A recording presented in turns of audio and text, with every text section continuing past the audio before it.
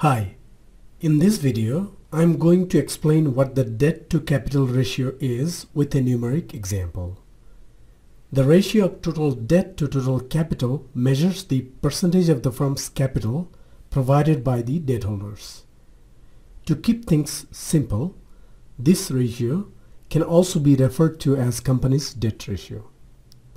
This ratio has different implications for different groups of stakeholders of a firm.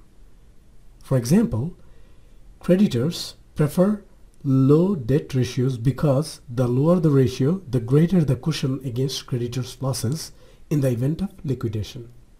However, stockholders may want the ratio to be higher because it can magnify expected earnings. We measure the debt ratio as total debt over total capital, where total capital is the sum of total debt and equity. Let's take a simple numeric example to understand this better. Case Kitchenware has a market-to-book ratio equal to 1. Its stock price is $12 per share and it has 4.8 million shares outstanding. The firm's total capital is $110 million and it finances with only debt and common equity. What is the debt-to-capital ratio? Let's bring back the formula of debt-to-capital ratio.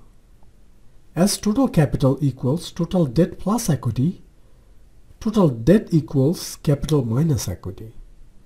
In the formula, replace the total debt with capital minus equity and rearrange the formula.